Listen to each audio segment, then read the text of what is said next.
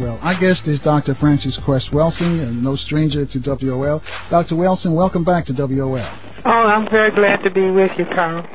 Dr. Welsing, got to ask you about the name the Washington Redskins. We just found out that the owner, Dan Snyder, has trademarked the name Washington Bravehearts. And this is breaking news for all you Redskins football fans. He's trademarked the name the Washington Bravehearts. So he's been under pressure to change the name. Does this have anything to do with your theory of the Cress color of color confrontation? Does this have anything to do with the fact that he was so, I guess he still is, if you will, steadfast against changing the name of the Redskins? He didn't think that was insulting to Native Americans. Well, again, my start point is understanding that we are in the system dynamic of racism, white supremacy. And so mistreating, first of all, genociding the Native Americans, who were at one point called Redskins. And so to have people of color demeaned in one way or the other is standard operating perception in the system that we're in. So the fact that the name was changed, it hasn't been changed. I give the person credit for reaching another level of insight and understanding. I had suggested at one point they could call them the Allskins. You see, so that people of every hue, including white, would be represented. But Bravehearts, is that what it is? Well, yeah, he's registered that as a trademark. So he hasn't changed the name yet officially. But it's interesting to know that he has. He says for entertainment services in the form of professional football games and exhibitions, and he filed that with the U.S. Patent and Trademark Office. So people are thinking that he may be caving in. Well, let's give him credit and say that he's gaining insight and he's waking up. And in a point of endarkenment, that's the substitute for enlightenment. If he's realizing that he wouldn't want to be insulted on a daily basis, and other people don't like to be demeaned and insulted, which is par for the course and necessity for the system of racism, which is why I'm an advocate of every person, whether they classify themselves as white or non-white, meaning the black, brown, red, and yellow people with skin pigmentation, that we will all go forward and advance if we are able to, as Eric Holder, the Attorney General, said, stop being a nation of cowards and being unable to talk about racism. Racism is the 500-year-old power dynamic in this area of the world. And to be unable to discuss it means that we are really discrediting ourselves, meaning that we don't have the courage to face reality and face the truth. So anytime we take a baby step forward and begin to have some level of understanding, very good. But I do think that I wrote something the other day that anyone who refuses to talk about racism, white supremacy, hates black people. Now, some people might be offended by that, but racism, white supremacy is like a spear in the heart of black people, causing their early death and all kinds of other impairments. And so when we refuse to talk about it for maybe personal gain in one way or another, we are doing a disservice. You see, it's like if you put it in the case of the Semites of the Jewish religion. If anti-Semitism was going on in a location and people refused to acknowledge it, but that was what was destroying the people, then the people who were engaging in the denial of that reality see, have to take some responsibility. In the same way, when there is a denial that we are in a system of racism, white supremacy. See, we are content to talk about schools closing in black communities. We are silent about the implications of gentrification.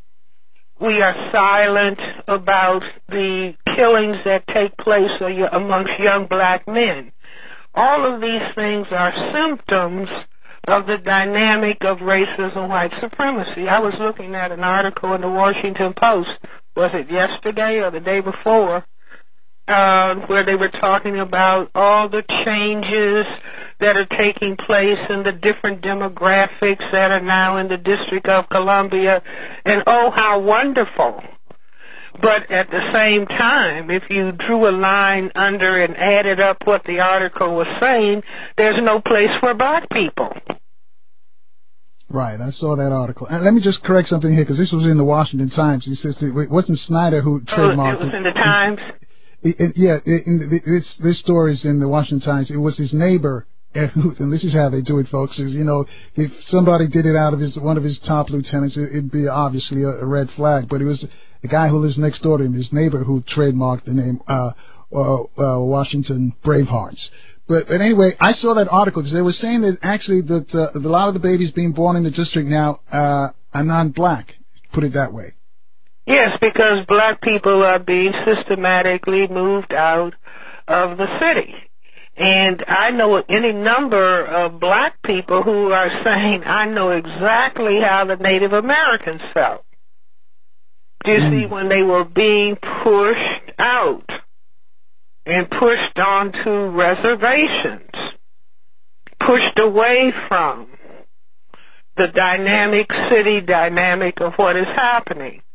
And so I maintain that instead of people getting upset about it, but they look at it and they begin to talk about what is this all about? See, this is a dimension of racism, white supremacy. Well, let me interrupt you for a second here, Doc, because I had and this is a question that somebody tweeted after the last time you were on. It says, why does Dr. Welsing always see things through a racial prism? Why does it always have to be white supremacy that we should be concerned with? So, and I would just ask the person, why are you required to classify yourself in the census based on your skin color? Why is that on your driver's license? Did you object? You see, and if you object it doesn't mean anything. You will still be classified as either white or one category of non-white. This is the dynamic. That's like a question asking, well, why were black people enslaved? Black people were enslaved by people who classify themselves as white. That's the reality. We are talking about health disparities. Black people have more hypertension. Black people have more diabetes. Black people have more kidney disease. All of these things are related to racism and the stress that racism imposes on black people as a dynamic system structure 24/7 times 365 times whatever your lifetime is, until that system is replaced with a system of justice. But see, the individual who said, why does Dr. Welsing talk about racism, that would be like being at the North Pole and say, why are people talking about snow? Hold that thought right there, Doc, because we're going to take a quick break, and I'll let you expound on the other side, because I think the question is more telling about that person who's asking the question of you. But I'll let you expound on the other side. Folks, you too can join our conversation with Dr. Frances Cress Welsing. It's real simple. It's 800-450-7876. 800-450-7876. We'll take your calls right after. This podcast was recorded by BKRPodcast.com. And thank you for staying with us, folks. And, of course, you can always reach us on Facebook and Twitter at carlnelsonshow.com. Our guest is noted psychiatrist Dr. Francis Cress Welsing. The number to call to speak to Dr. Welsing is 800-450-7876. And before the break, we were asking Dr. Welsing, because we got a tweet after the last time she was on, and someone said that she always sees things through the prism of black and white, I guess he was saying. I'm trying to remember the exact tweet was. Why does, and it seems more, it seems to, I guess the onus is on him, because, or her, who tweeted that it seems like they're apologizing. I don't know if I'm saying it right, Dr. Welsing, because he says that everything that you see, it's always black and white. White folks are trying to keep us down, but I'll let you finish responding to that. Well, Carl, you know, when I trained in psychiatry, they taught us that the function of the psychiatrist is to help people face reality, even when they are afraid to do so. And so reality is what it is. It's like if you were on the fourth floor of a building and you wanted to leave, and you saw, you know, maybe there was a terrace, and if you decided, I don't feel like thinking about I'm on the fourth floor, I want to go outside, and so I'll just walk over the balcony. Because I don't want to face the fact that I'm on the fourth floor. It's too much trouble for me to walk out the door, walk down the hall perhaps, and get on the elevator. I want to be outside and on the sidewalk right now, so I don't want to think about reality. Well, then that's a dead person. So reality has to be confronted. And the job of psychiatric physicians, at least before they try to, or are trying to change that into your role is just to write a prescription for the person who might be depressed or so-called bipolar or anxious, being made anxious by a dysfunctional environment, but don't take time to talk to the person about that. Just give them a pill. You see, or just legalize marijuana so they don't have to really reflect on something that may be difficult to reflect on. So facing reality is very important. Reality being that data that your sensory apparatus brings into your brain about what is going on. So basically they're just involved in escapism. Well, do you see, I maintain that racism has been structured consciously and subconsciously by people who classify themselves as white for their genetic survival on this planet. Whites are a tiny minority, not according to Francis Welsing's school of genetics, but according to their school of genetics. White skin is a genetic recessive trait. I didn't make it that way. That's what it is. And so a tiny population of white people surrounded by genetically dominant people of color, they could be genetically annihilated. Now, is this something they concern themselves with every day, or is it subconscious, as you mentioned? I say conscious and subconsciously determined. Do you see, in other words, at the phase of our history as black people in this area of the world, when do you see people who classify themselves as white would run after a black man and say he thought about thinking about looking at a white woman, and so therefore we're going to drag him, go to his house, drag him out, tie him to a tree, hang him, and cut off his genitals. Why cut off his genitals? That's where the genetic material is. But, you know, people who classify themselves as white have often on a number of occasions said to me, you know, I never thought about it like that.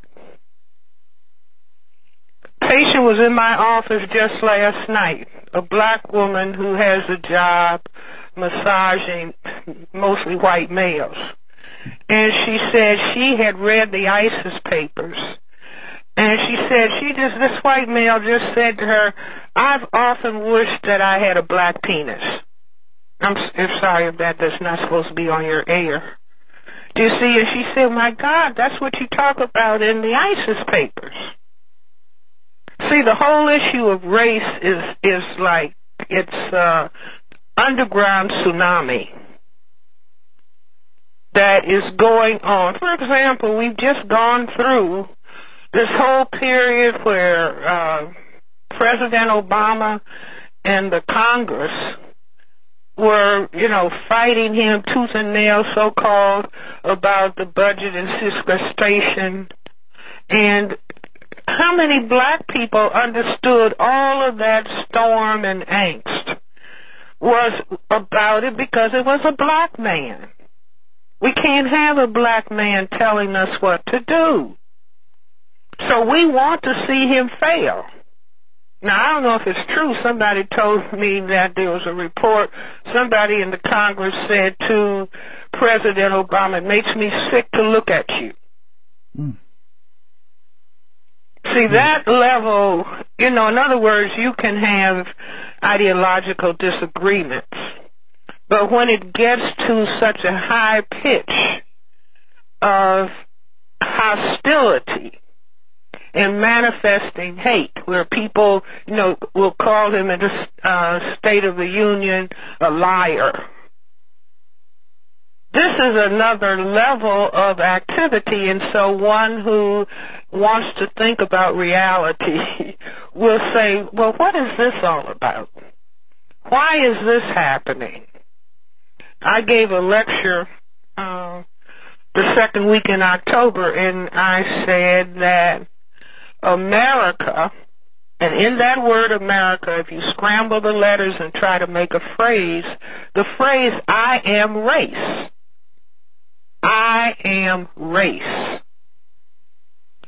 That America was having a mental breakdown. You see, the country, it doesn't matter if the country is turned upside down, out of the fear that they were losing racism, white supremacy in the form of a black man being president.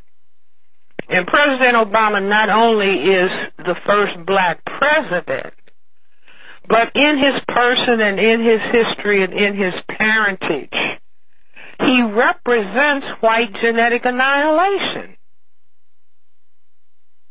He represents the very essence of white genetic annihilation. Why? Because his mother's white, a genetic recessive state. His father was black, a genetically dominant trait. So the white disappears.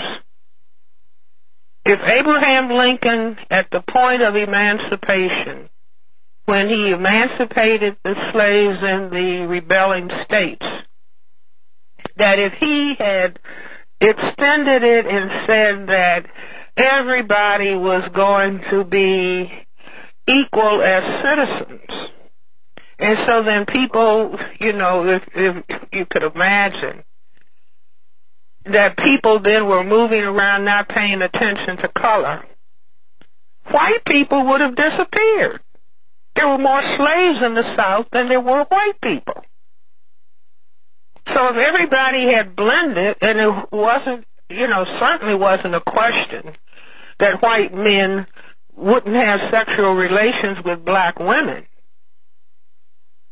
because all the presidents were doing that. That's why black people are so many different colors, because of the level of miscegenation that took place when black people were in bondage. So white would have disappeared. Now we are at a point where they're talking about the white group of people are about to become a minority in America, this area of the world. And then you have a black president, and what was the reaction? The reaction was for people who classify themselves as white to go on a rampage buying guns. And that's what's going on right now. That's that's what's going on right now. And see, even beyond that, all of these little children who are going out getting guns and shooting, and then somebody says, why would that happen? That happens because if we are going to recognize the system and culture for what it is a system and culture of racism, white supremacy, a system and culture for white genetic survival. The gun is the means to maintain white supremacy. So that message doesn't consciously or subconsciously escape children. So you have a problem, somebody's bothering you, then you go to the gun closet or the drawer or under the pillow or under the bed, and you pull out the gun, and then you take it and you use it against the people who are bothering you. All right, hold that thought right there, Doc, because we got to take a quick break. Folks, you can join the conversation with Dr. Welsing at 800-450-7876. We'll take your calls right after this quick break. This podcast was recorded by BKRPodcast.com. And thank you for staying with us, folks, and reaching out to us on Facebook and Twitter at CarlNelsonShow.com. Our guest is Dr. Frances Cress Welsing. Dr. Welsing, I'm going to let you finish up what you were saying before the break, and then we got some folks who want to talk to you as well. Well, I was just talking about, I think we were talking about the gun and the run-on guns and right. Talking about children, young children, white young children, young people, got a problem, get the gun, and even black young people. Do you see, it's the other side of the coin of the system of racism, white supremacy, where black young people and black people in general, the system of racism, white supremacy has taught black people consciously, subconsciously to have negative opinions of themselves as black people and to call themselves names, all the names that are used in rap that are demeaning and degrading, that people are absorbing into their thinking. And so all they have to do is be frustrated, and then they start killing one another. And people run around, and why is this happening? We are in a culture and a system where, because it is a system about survival, and the gun and other weapons are the answer to survival. And so the main message that the culture teaches, which is why if you look at the videos, it's all about violence and destruction and what you have to do in the presence of a catastrophe. And it's always guns involved. You see, we don't have any videos and any movies that are talking about we have this critical problem of racism that Gunnar Myrdal many years ago called the American dilemma. But he didn't discuss it in the terms that I'm discussing it. But this is the central core problem in this area of the world and really throughout the world. And if I could wave a magic wand, people would be able to sit down and talk about it and gain understanding. People who classify themselves as white need to have higher levels of self-insight. First of all, why is it important to call myself white? See, that term means I'm a member of a tiny minority of people on the planet, and I'm genetic recessive. And if I want to survive, I have to do certain things. That's the conscious and subconscious communication with the word white. Well, let me interrupt for a second. Is that the same as, we've got some black folks who like to say they're brown or they're coffee or they're, some other term for not being black, anything but black, but in all intents and purposes they are black, but they try to align themselves to a shade. Is that the same thing? Are they doing the same thing? It's a part of the same thing. Do you see? It's a part of the color sickness, hair sickness, feature sickness that people of color have been infected with on a planet dominated by racism and white supremacy. because white is the dominant position. And white makes the decisions about who's going to appear on television, what they have to look like if they're going to be on television or be in the movies. Now, if you're going to be a maid in the South, you can be another color. Or when they, do reincarnations of the phase of white supremacy that was formal slavery, then they can have dark-skinned people. But if you're going to be, a concubine for the President of the United States in a series called Scandal, then you have to be a certain sort of mixed-race appearance. See, everything is about racism, white supremacy. I even had a young white woman call my office yesterday, and what was her discussion? She's at one of the leading universities and studying anthropology, but she is engaged to a black man. So what was her discussion? As a white woman, I know that racism is going on, and I'm going to do my best because I know my children will be colored. And I want them to know the reality of racism that they are going to be confronting. And then she talked about the attitudes on race that were in her family. So when we have somebody call in and say, why does Dr. Welsing have to talk about race? Because that is overwhelming. It's not something on the side. It's the whole package. And black people are stumbling along at the bottom of the barrel where they have been since formal slavery. Yes, are there Colin Powells, and there's a President Obama, and there are Clarence Thomas, and there are other individual people who are in the first.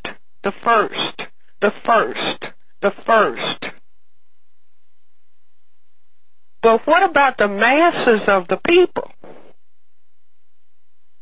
What are the reading scores of the masses of black children? What are they being prepared to do? Where are their jobs? You see, black people will report the latest unemployment statistics and start talking about 7%. It's 40% in some black communities.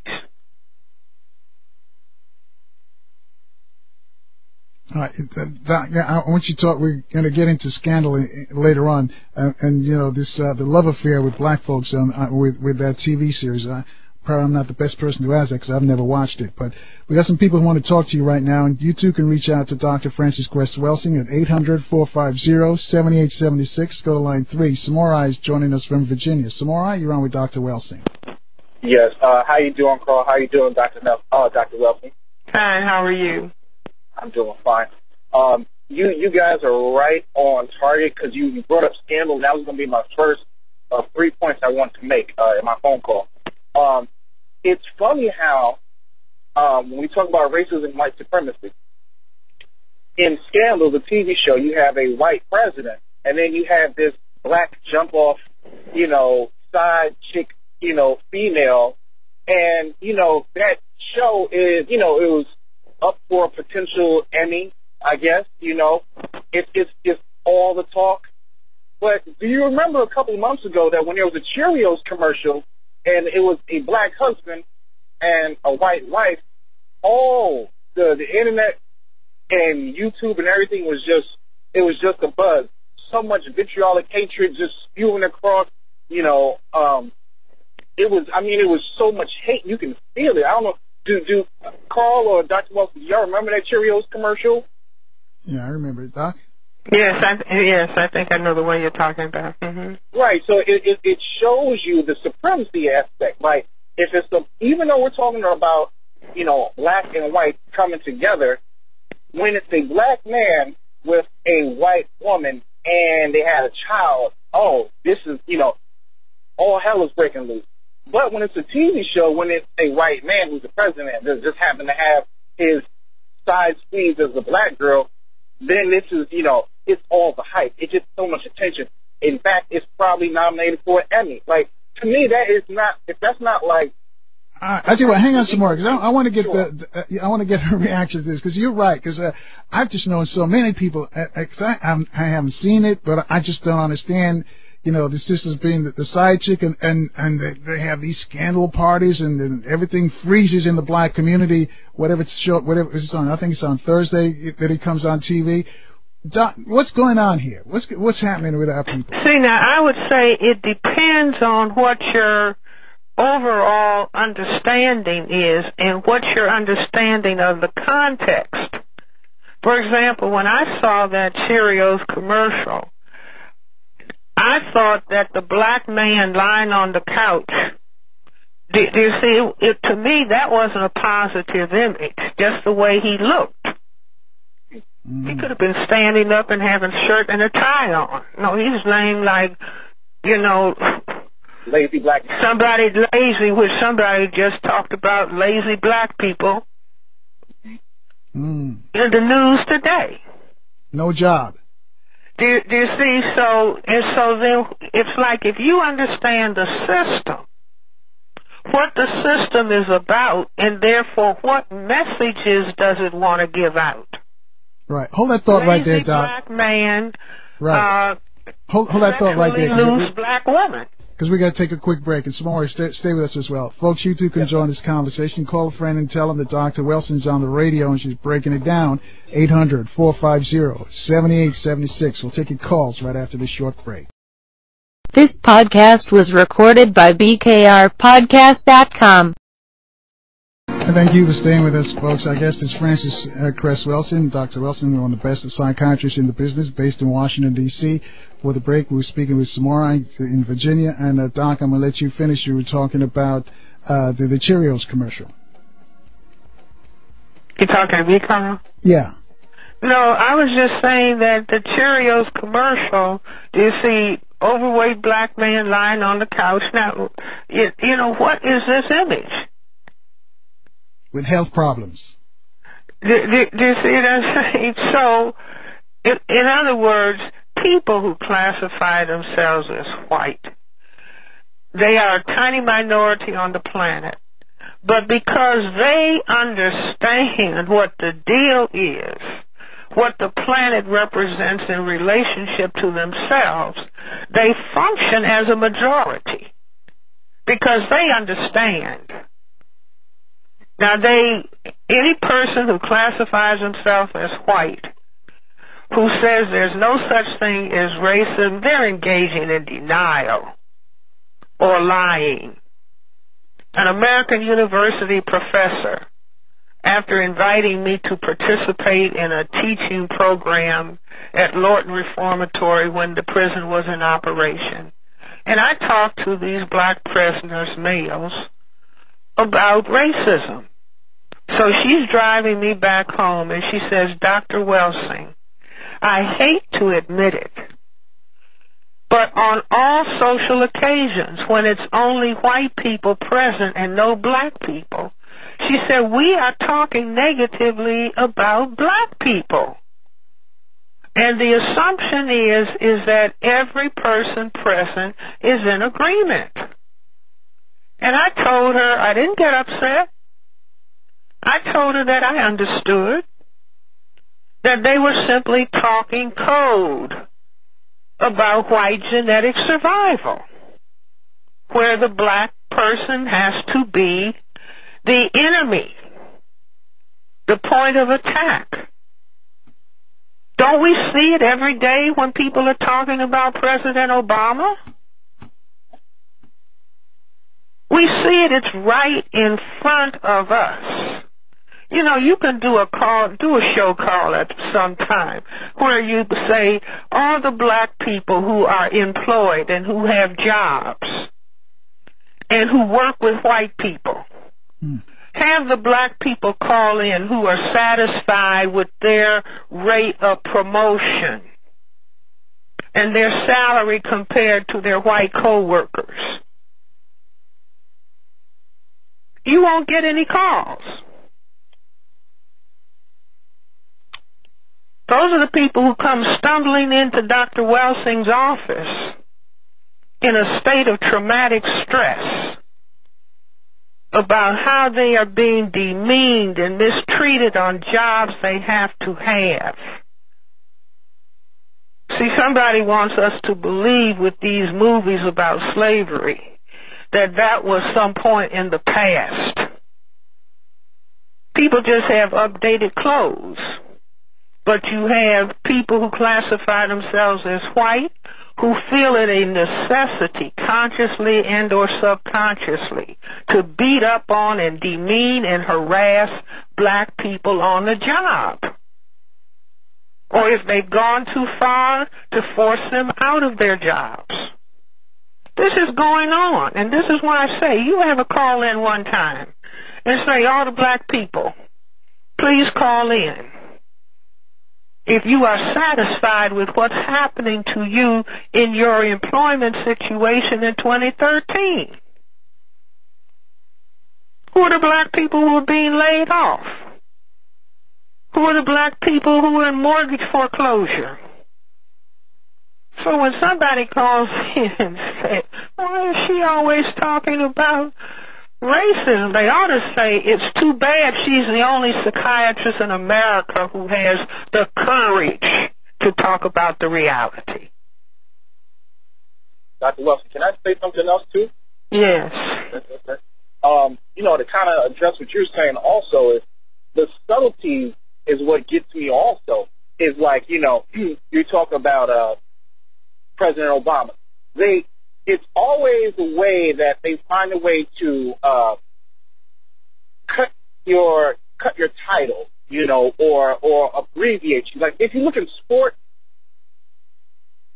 a lot, not all, but a lot of star African American players, whether whatever sport you want to talk about, basketball, football, whatever, they always got like RG3. What you just don't want to call him his full name, or O.J. Simpson, or T.O. instead of Terrell Owens, or it's like they've got to cut it short. But you don't hear too many white sports players being referred to in an abbreviation. And the same thing goes with President Obama. He's President Obama, President Barack Obama. Whenever you have a lot of Republican commentators, Tea Party commentators, they just say Obama or Mr. Obama.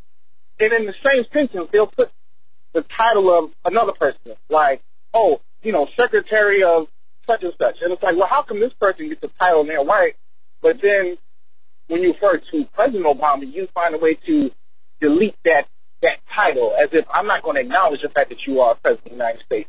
And, that kind of gets me. Also, I noticed this too. I was having a conversation with my friends.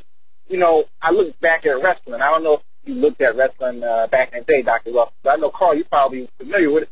It was like, you look at all the wrestling stars back then. You had, like, Mr. T, and then you had Junkyard Dog, like he's a black man, or Coco Beware. They were always, like, animals or this animalistic type act, whereas you had everybody else, like Ted DiBiase, the $1 Million Man, and he had an assistant, a black assistant named Virgil, who was basically like his butler that would escort him to the ring. Like, it's subtle, but it's in your face at the same time. And well, see, again, if all of us, black people and white people, if all of us would acknowledge we are in a system of racism, white supremacy, and its patterns of perception, logic, thought, speech, and action, and emotional response. Perception. Henry Louis Gates, in his series on the history of blacks in America, you see, I think that in his program he talks about, one of the historians talked about, the slave could not have a first and last name.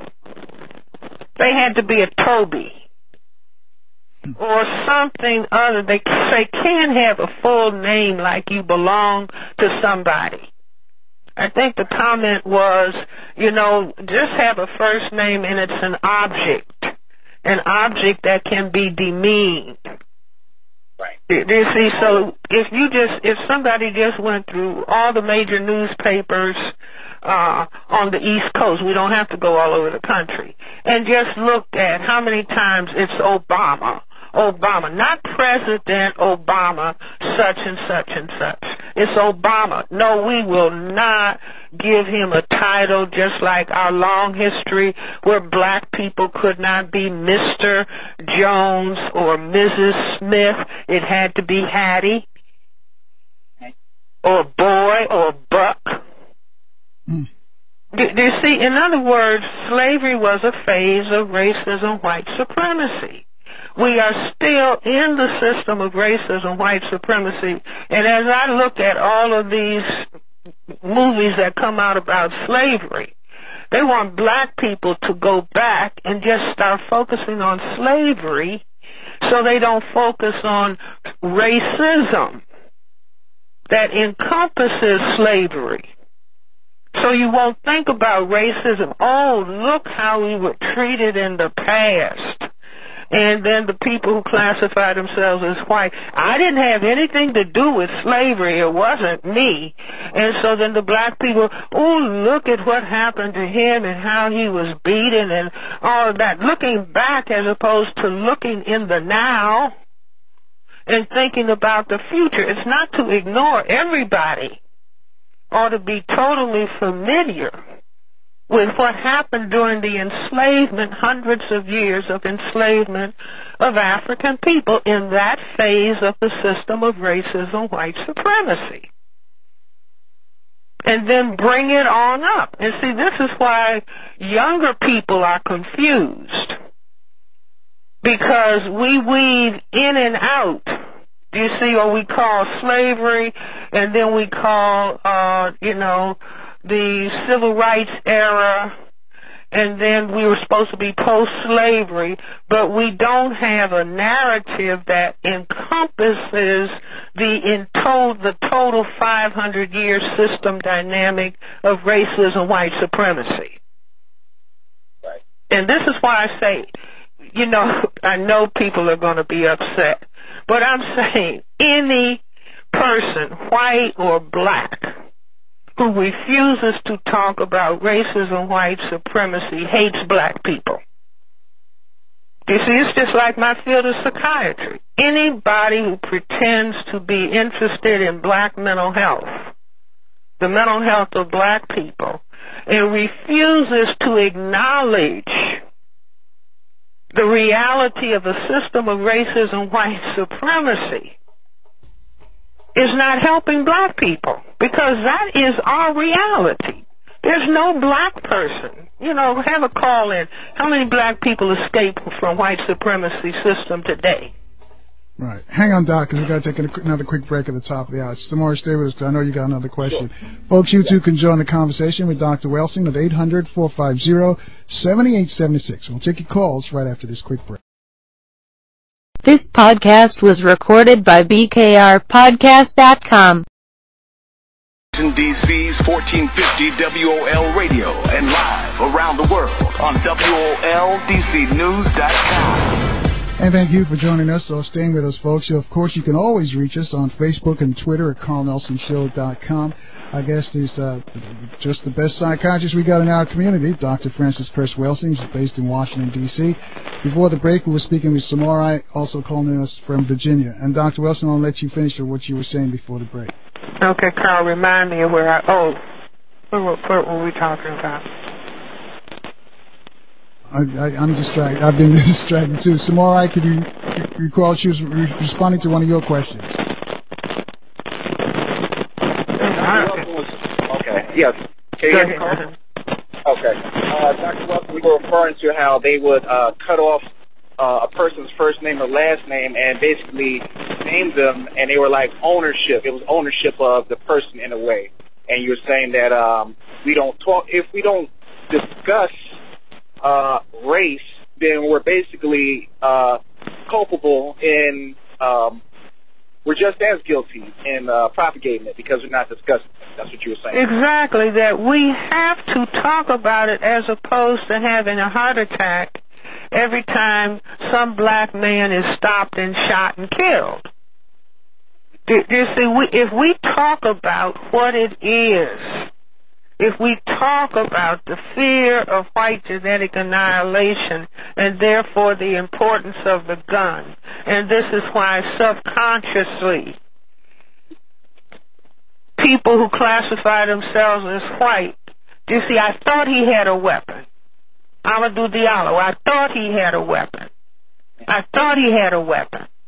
Well, that I thought he had a weapon, the weapon is in his pants, his genital apparatus, the genetic material that can cause white genetic annihilation. The gun is the counter to that.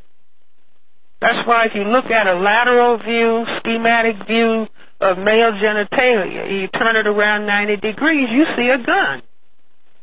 The gun is called the great equalizer. In other words, black man can cause my genetic annihilation, must create weapon, can do same thing. So I create the equalizer. I can shoot you at will. Then we wonder about legislation. Stand your ground. That means that it doesn't mean any time a black man gets afraid of a white man, he can shoot him. It means any time a person classified as white can say, I thought. He made me nervous. He made me anxious. So I had to kill him.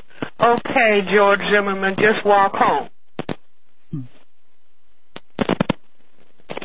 If we would talk about reality, we would all advance.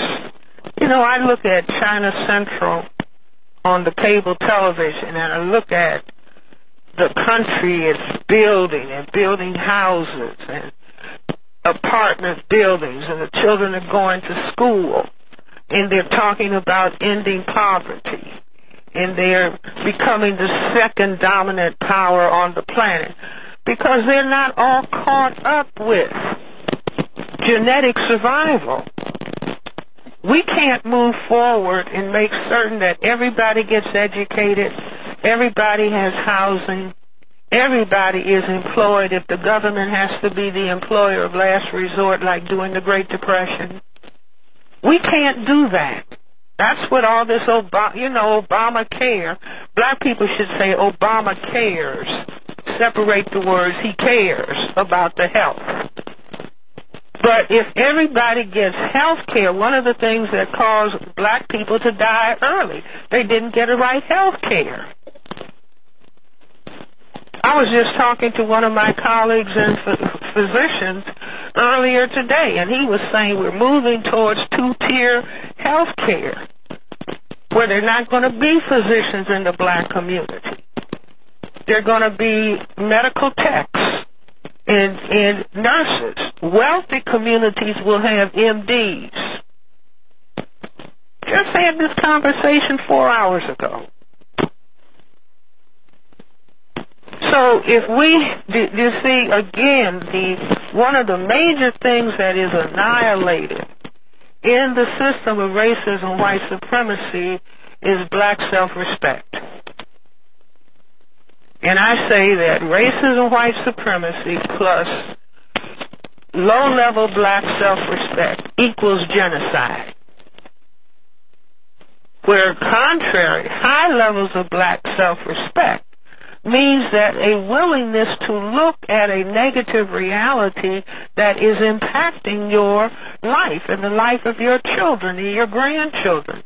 Instead of avoiding it and going into the fantasy illusion of inclusion, you look at it and you talk about it and you dissect it.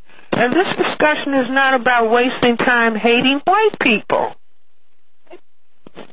That's cheap. But we have to be, as Eric Holder said, courageous enough to talk about this critical problem. Anytime people's major classification is their so-called racial category, you are bound into a system of racism, white supremacy. Dr. Welsing. Yeah. Can I ask you a question too? Because I don't want to be too long. Carl, I was listening to Mark talk one day, and he had mentioned this book, Brave New World by Aldous Huxley. So I bought it and I read it, and it was a very, very deep book. And I listen to what Dr. Welsing says, and also I reflect on what I read inside that book. And I mean, it's going on now. I don't know, Dr. Welsing, have you ever read Brave New World by Aldous Huxley? Long time ago, yes.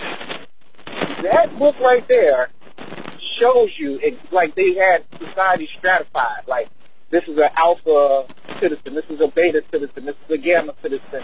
And, you know, then he was talking about, like, how the Negro citizen is of the lowest grade. He was like a gamma citizen, you know, and how they were breeding children, and they were selecting the genes, what would make them a better, what would make them a alpha. Alpha was the best. What would make them the better genetic survivor of all. And it's like now, Carl, I'm going to tweet you, as soon as I get off the phone, I'm going to tweet you this article.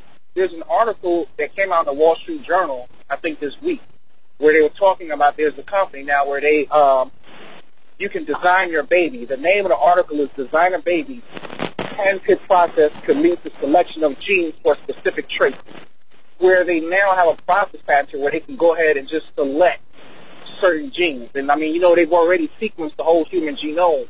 So really it's just a matter of, you know, selecting the allele which has the gene that you want and then pairing it, you know, with the mate, you know, the other mate.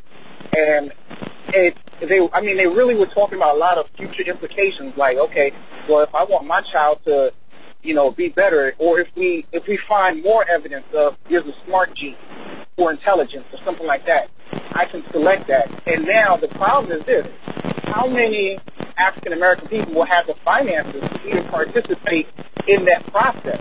So being that you don't even have the financial capital to even participate in the selection of the genes, you know, you look at the majority of whites where they already talked about are out beating us out as far as income. They can go ahead and select for genes that may, you know, give them longevity because they just have the capital and now they have the science and the money to further their agenda. But that's what I'm going to say. And, Carl, I'll tweet you the article. Dr. Wells, it's always a pleasure talking to you.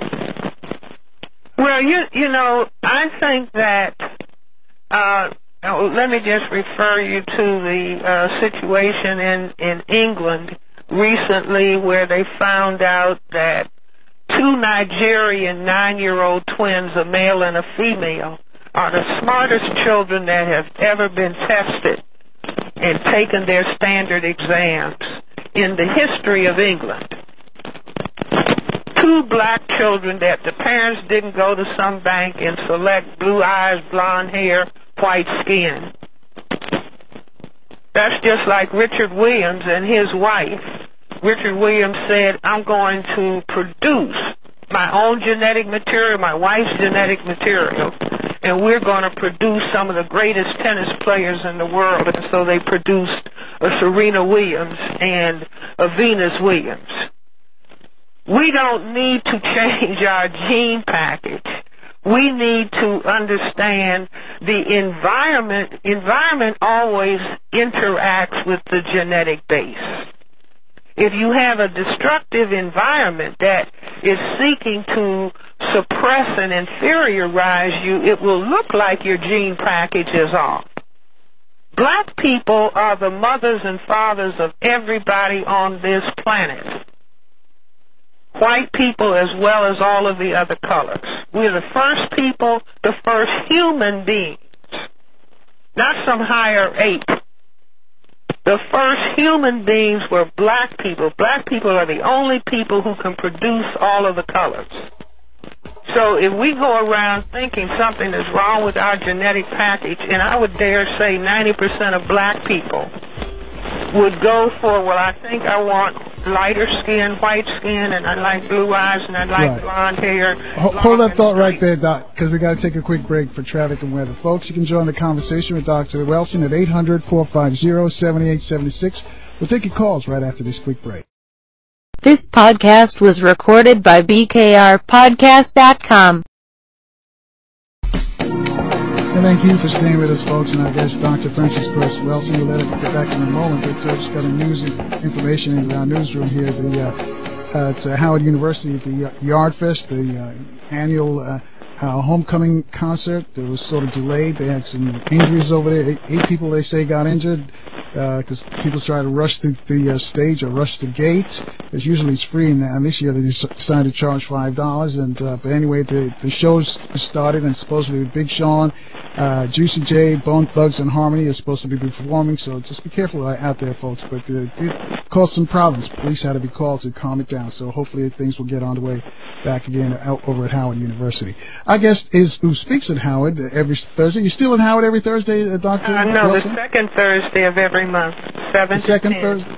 Okay, yes, we had a question we talk about racism. That's the only purpose of the Institute. I call it a free mental health clinic, so we can talk about reality and get our heads straight so we don't have to constantly expect other people who can't to do things for us. If we understand the reality and the context, we can make appropriate decisions and do things for ourselves, being convinced that we want to have the highest level of functioning with our genetic and constitutional potential second to none. I mean, just look at the black achievement. All you have to do is just look at the individual black achievement, and you say, wow, if we really knew how to handle ourselves in this context, which is the same thing as a person who is on a football field understanding the game of football. They don't go on the football field with a tennis racket. And in effect, by thinking we're in a system of democracy when we are in a system of racism, white supremacy, so we come on the field ill-prepared. We're not thinking correctly because we don't understand correctly about what is going on. But if we understood, and we understood the importance of what I call black revolutionary sex, which is where people are not playing with sex and producing children they can't take care of and tossing children into foster care, which is no different than when we were on the slave plantation and we were breeding, we were, being programmed to breed to produce more slaves to be sold to different plantations. Now we are encouraged to play with sex, breed, and to fill up the prisons. Now, if we begin to understand, oh, wow, this is a fantastic strategy that's being imposed on us. Now, what if we took seriously black life, and black men and black women were respecting themselves and respecting the act of self-reproduction, and they were only producing offspring when they were committed to each other and committed to the development of their children? And as long as the war of racism, white supremacy is going on, no more than two, no closer together than 3 years apart, and not reproducing till they were in their 30s, in the meantime going to school and gaining skills and developing themselves to the point that they would be mature parents, as opposed to what is being imposed upon us, the cheapening of sex. Everybody should get USA Today and look at it. Look at the lead articles about how sex is selling and, all of that being imposed on people's thinking. And so if we begin to understand and say, well, this is what we are going to be doing, because we are going to maximally develop ourselves and be who we are supposed to be on this planet. In the system of racism, white supremacy, we're supposed to be the clowns, the entertainers, the buffoons, and the people who are acting stupid and killing each other. We have to decide that's not who we are supposed to be on this planet. All right, 800-450-7876. Let's see if Dolores is still with us on line 2 in Northwest D.C. Dolores? Is Dolores still there? Yes. Hello? Yes, you're on with Dr. Welsing. Hi, Carl. Hi, Dr. Cress Welsing. Hi, how are you? I'm fine. This is my observation, but I also have a question. And maybe after giving me that information, maybe I might come to your think tank at Howard University. I'm an alumni in the social work department anyway. But I've been in D.C. for over 45 years, and I've been in the social service / social work profession for over 25 years. And at one point in this city, you could get a job after going to college, getting your career in the federal, local, nonprofit, with or without your credentials. But as this city has changed its dynamics, I am noticing that the criteria has changed. And at once upon a time, I remember when we didn't even have a national exam. Okay? But I am looking at the dynamics in this city changing, and I'm noticing that every year they're setting standards, which is affecting the black professionals. And so it really hit home when you mentioned about black folks are catching it on their jobs right now in 2013.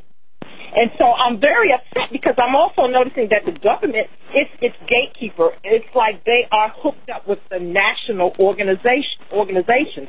They're the ones who are oppressing our candidates every time they go and apply to become a social worker or a nurse, and I'm seeing it across the board with other professions when I've gone to different conferences and I've met and talked to people. I'm even appalled that I noticed this year they put a criteria in place where you now have to take a police clearance, an FBI clearance. You're subjected to this exam that only 70% of black folks, social workers, I'm saying, are passing this exam because this national exam is really the white man's thinking exam, and it's very subjective. I mean, you can say, let's all meet downtown. If you go straight down 16th Street and I go straight down Georgia Avenue, we're still going to get downtown, but because I didn't go your way, you're going to say your way was the better way. And so my thinking is, and my question, how as we as a people can get together and look at how they are attacking the middle class. Because, see, when they started attacking the poor communities, it was okay. You know, they closed low housing projects, they gave them vouchers, told them they can move anywhere. Let's get rid of them because they started seeing the importance of this city and the real estate here. But now they're attacking the middle class, and if you want to hurt them, you hurt them in the pocket. So you start getting them where they can't get jobs and they can't take care of their families. And so I've never seen it like this before. I'm talking about professionals in all professions, even your profession. Matter of fact, I work for the mental health now, and people are really stressing because they can't find jobs, and these are professionals.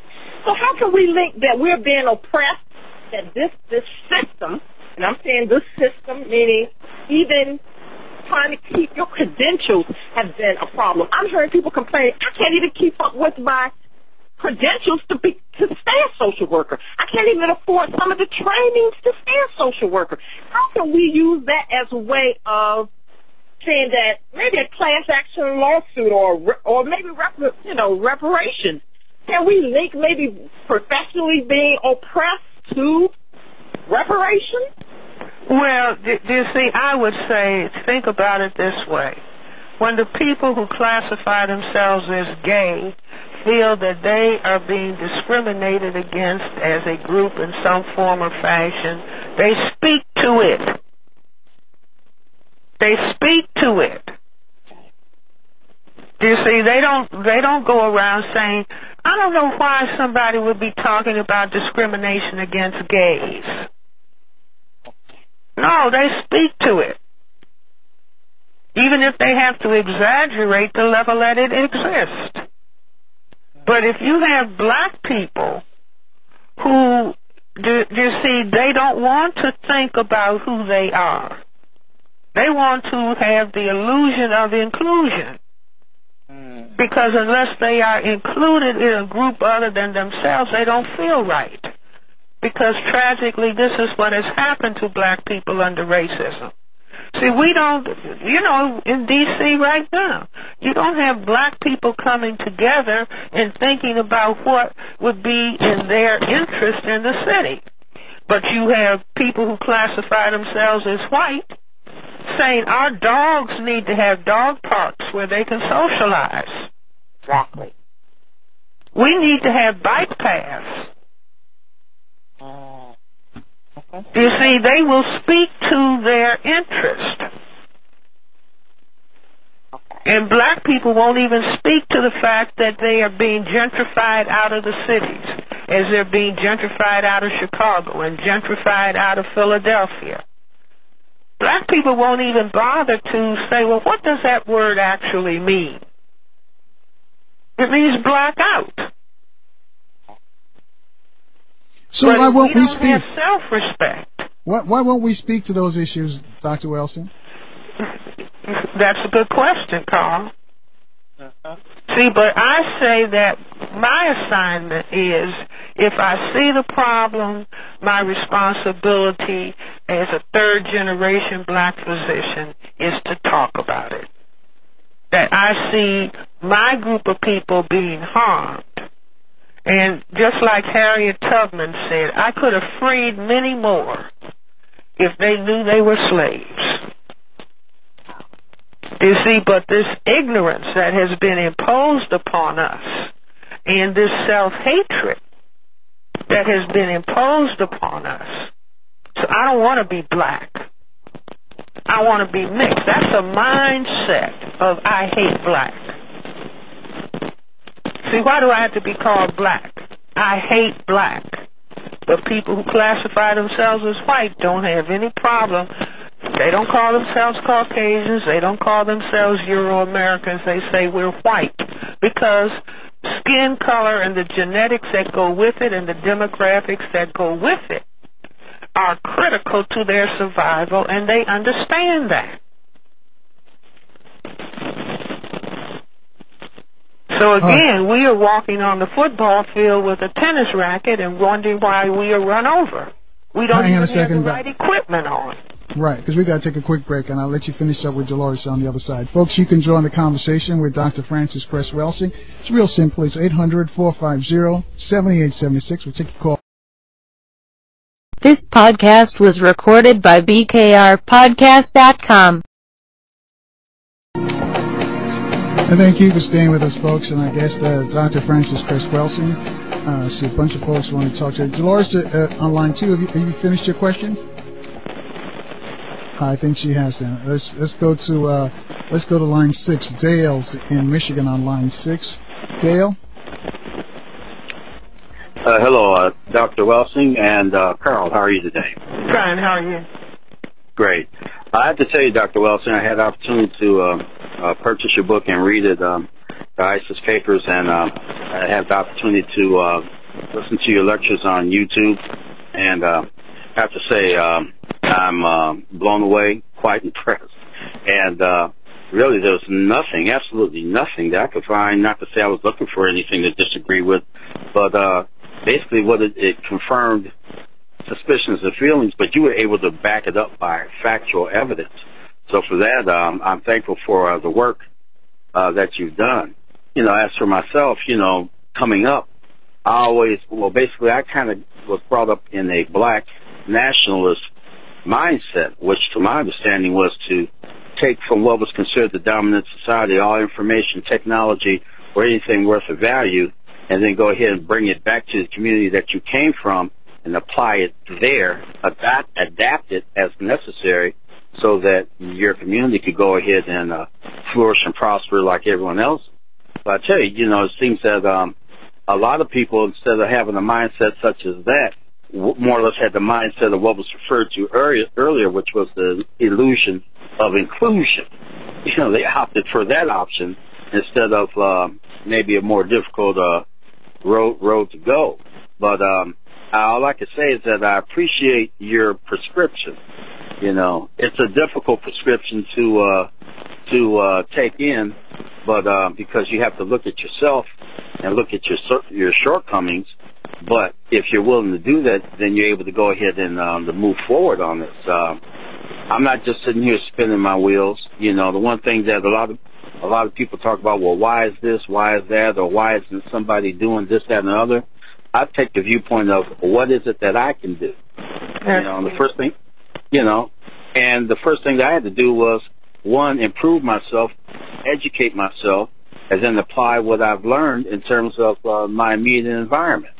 And I've done that here in this town. I'm continually doing it, even to the point of putting together an internet radio station just to have a communications point between here and Detroit and Chicago. Because we're kind of like here in no man's land, and I thank goodness for the internet and that this program's on WOL, so at least there's information available such as yours and a program such as Carl's, to where people have the opportunity at least to have access to information and to be able to go ahead and act on it. I really didn't have a question to ask you. I just wanted to go ahead and thank you for the work that you've done. Continue on. I look forward to any additional things that you put out on YouTube. And Carl, the guests that you have on this program, they're stellar, because it's like you're getting fed every day with the data that's coming through. So I just wanted to thank both of you for what you're doing. Thank you. Thanks, Dale. Let's keep moving then. Let's go to line 5. Raheem in D.C. Raheem, you have a question for Dr. Welsing? Doctor, first of all, let me say, Brother Carl, what's going on? First, let me say, Doctor, I love you to death. Second of all, I don't want you to break out the belt when I disagree with you on a couple of things. I'm hearing you using the word illusion of inclusion. In my book, that would be Barack Obama. Now, in a short sense, let me explain. I am with you on the white supremacy thing. But I think the problem with our elders, y'all not really explaining to us, in a sense, the other ways of white supremacy, meaning how a black person can be used for white supremacy. Now, I heard you say the Obamacare, and I heard you say that Obama cares. In my book, and in a lot of young people's books, and I'm saying the younger generations, they would disagree with you wholeheartedly, because at the end of the day, due to technology, the younger generation, our information is coming in a little more faster. We don't have to necessarily go to a library or read a book. Everything is on the internet. Like, I didn't know about your book, the ISIS Papers, until I went to YouTube. So what I'm saying is, we're watching people like you, Umar Johnson, listening to Carl, Dr. Carl, and what's happening is our information is coming in different from y'all. So we're going to be looking at white supremacy in a different fashion. Like I say, with me, I think Obama would be the example of the illusion of inclusion. And I just want to hear what you guys say about that, Doc. Please don't pop me for disagreeing with you. Oh, absolutely no. That you are certainly welcome to your opinion. I would just ask that you focus on how we can decide that we are going to, as individuals, are working together to solve our problems. Everybody is not going to be in agreement, but we are all beset by the same problem that we have to solve, that has been our problem for the last 500 years. Let me, Carl, if I may, let me just read something that I call a black orientation exercise. And people can reflect on it, but I said if we say this to ourselves every day, I recognize that I am in a power system dynamic of racism, white supremacy. I am going to respect and value myself as a black person. I will ask God to give me the courage to look at and understand what is really happening to myself and other black people. And I will practice those basic behaviors that reflect black self-respect and black mental health. And by those behaviors, I'm taking from the work of Neely Fuller, Jr. in his textbook for victims of racism, these very basic behaviors. Stop name-calling one another. Stop squabbling with one another. Stop cursing one another. Stop being discourteous and disrespectful to one another. Stop stealing from one another. Stop robbing one another. Stop fighting one another. And stop killing one another. Stop snitching on one another for reasons of personal gain. And I add to that list, Stop using and selling drugs to one another. Stop making black children or allowing black children to think that as children they can be adequate mothers and fathers. Stop throwing down trash where black people live, work, and play. Stop making dirt and filth the norm. Stop pretending that racism, white supremacy does not exist. Stop allowing black, brown, red, yellow people being divided by racism, white supremacy. So I just want to share that as the kind of orientation. No, everybody is not going to agree, but for those people who do recognize that racism, white supremacy has been our historic problem, our 500-year-old problem, as it has gone through its various phases of enslavement and the so-called Jim Crow period, the Civil Rights period, we are still dealing with the problems in spite of the fact that there is a black person as President of the United States. And so for those people who want to move and use their life energy pushing back against this injustice and focusing on it. And of course, there'll be people who say racism doesn't exist and it's not a problem, and I don't want to focus on it. But for those who do, and to believe that if we end up with a critical mass of people who are saying they want to replace a system of injustice with a system of justice, meaning no one is mistreated, no one is allowed to be mistreated, and those who need the most help get the most help. And to believe that this is something that can be accomplished by black people on this planet if we move our energy in that direction. All right, hold that thought right there, Dr. Welsing, because we're going to take another quick break. Folks, you can join the conversation. You have a question for Dr. Welsing. It's 800-450-7876. Take your calls right after this quick. This podcast was recorded by BKRPodcast.com. Thanks for rolling with us, folks, and our guest, Dr. Frances Cress Welsing. And as you mentioned, is it every Thursday you're at Howard? No, second Thursday. Second Thursday. Second Thursday of every month, September through June. And we're on 7 campus. to 10 p.m. in Blackburn Center. In the Blackburn Center, 7 to 10 p.m., folks. People have been asking and tweeting, asking you're going to be there. All right, have you finished with Raheem's question? He says he disagreed with you. No, that's okay. You know, he has a different opinion, but I would encourage younger black people. See, a part of being taught to disrespect ourselves as black people, it's like dismiss. Younger people dismiss what the older black people have to say. You know, cultures that are really grounded, they rely on and they think about what have our elders said, what have our elders experienced, what can we learn from them so we do not have to reinvent the wheel. Now that's what, a viable, intelligent culture of people, that's what they do. You see, there are no cultures on the planet that have lasted over time that dismiss the experience of people who have gone before.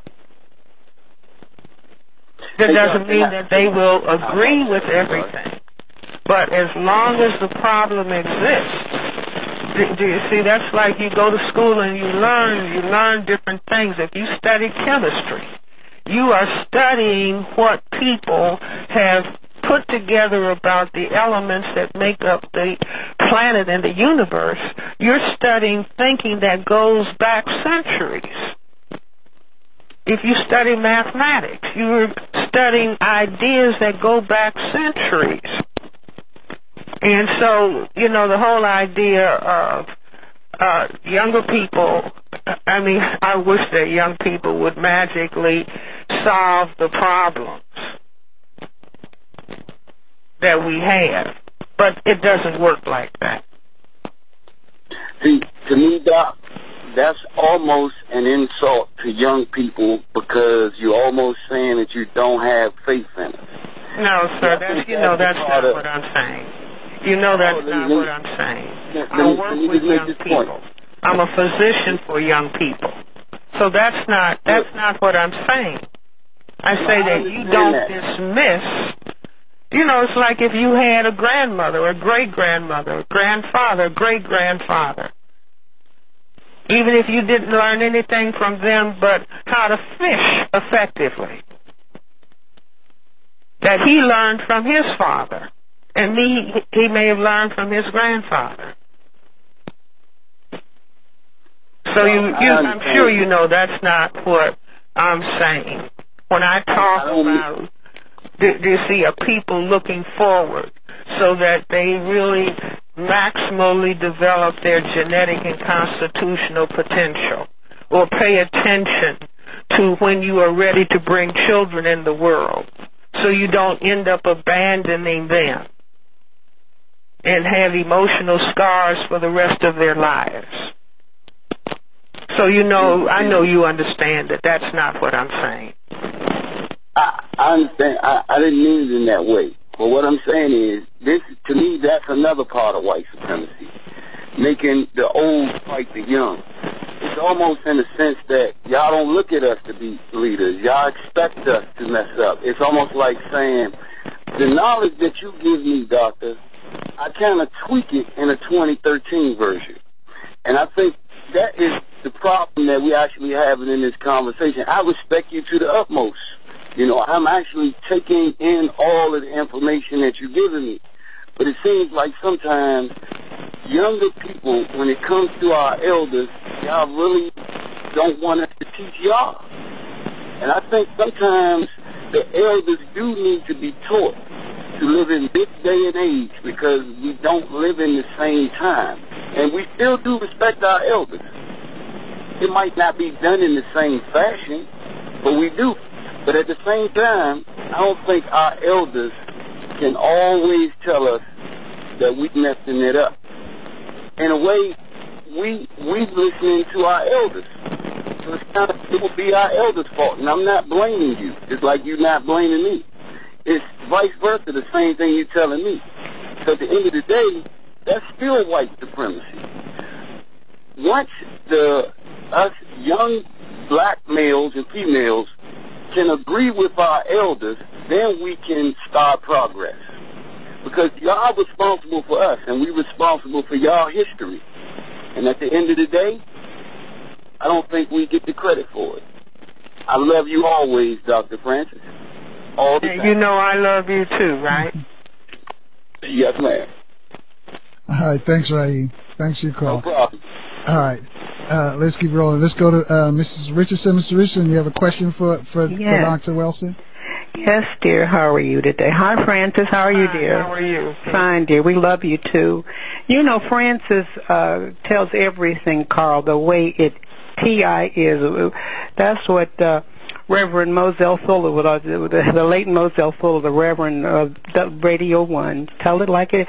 You know, see, what some people don't understand is that the masses, like Dr. Francis said, the masses are not getting it. See, it's the masses who are being ripped off in the black culture that are being persuaded to other men's way of life, and to go along with that flow, you know, go along with their okey dokes, or have the black man still at the bottom to you know, sort of kneel up to this white supremacist.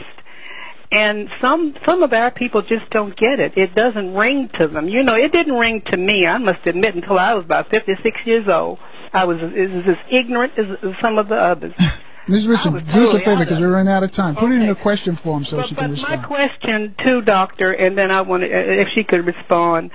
What will it take for the masses to understand what they've got, the responsibility that what you and Dr. Neely always talks about, these things we've got to do and implement ourselves? Because one thing I see about the differences is that how white people will keep certain things in place no matter how time changes. The man before me said, oh, you got to change with the times. But do you know that's what they want us to buy into and keep changing with their time? See, they want the time slot and the nonsense and the junk and the filth to go on to where they can keep their things implemented in place. And if you can understand what I'm saying, I think Dr. Welsing does, to keep their way, to have the power to keep these things implemented and going and having all black people, the masses thinking they got to go along with the flow and got to go along with the changing of the times. But the changing of the times is for the betterment for the white race, because they're keeping these things in place to work for the power to keep them in a powerful position, if you understand what I mean. But I love the both of you, and God, have a nice weekend, Dr. Francis and Carl. Thank you so much. Same to you. And do you want to respond to anything she said, Dr. Welsing? Well, I would just say, see, there is such a thing as the maintenance of power. And once you understand what a particular group considers to be important to them, for example, their survival. And so then they structure a power dynamic that has that at its core and as its centrality. And so there may be adjustments and changes around the edges, but the changes are always consistent with maintaining what is their key importance. And they don't change that. You see, they don't change that basic. And so I would just say it's important for us to have something at our core. And at our core ought to be the maximal development of the black genetic and constitutional potential. And if a power system dynamic of racism, white supremacy, has another viewpoint and wants to prevent the maximal development of the black genetic and constitutional potential, then that's the thing that we have to understand. And if it takes 1,000 generations to solve the problem, we need to be able to stay on course and learn from generation to generation. Of course, I'm not planning for it to take 1,000 generations, but we have to pass along knowledge, pass along understanding, and respect ourselves and respect one another so that we can achieve what we are supposed to be on this planet, and whatever you call the creative force in the universe that made black people the mothers and fathers of everybody on this planet. We need to be questioning, what was the purpose of that? What did the creative force in the universe understand about what black people contain to make them the mothers and fathers of everybody? And it's always up to the parents to get the house straight. And I guess it doesn't matter if we don't have everyone on the same page. Oh, absolutely. So you just need a critical mass. I won't put a number on it, but a critical mass that will bring about, from a quantitative change to a qualitative change. And so, I get calls from people who say, when I first heard you 20 years ago, I knew you were crazy. Somebody said that to me up at the Safeway in Silver Spring. And then they said, but now I understand what you're talking about. I have colleagues in psychiatry who said at a meeting in Toronto this past July, Francis, you have been talking to us about this for 40 years. This is a psychiatrist up in Boston. Now I really understand what you're saying.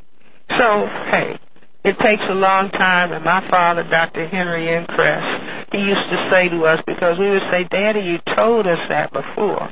And he would say, repetition has its virtue. And so if it's important, you say it over and over and over and over again. And then Excellent it point. probably sticks.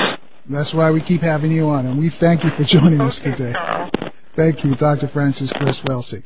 And again, she said Howard, she said every second Thursday in the Blackburn Center on campus. For those in D.C., check her out. Let's see, is the Skybox open tomorrow? Is Morgan there? Skybox open tomorrow? It absolutely is, Carl. All right. What you going to be talking about? Of course, we're going to have to recap all this homecoming madness.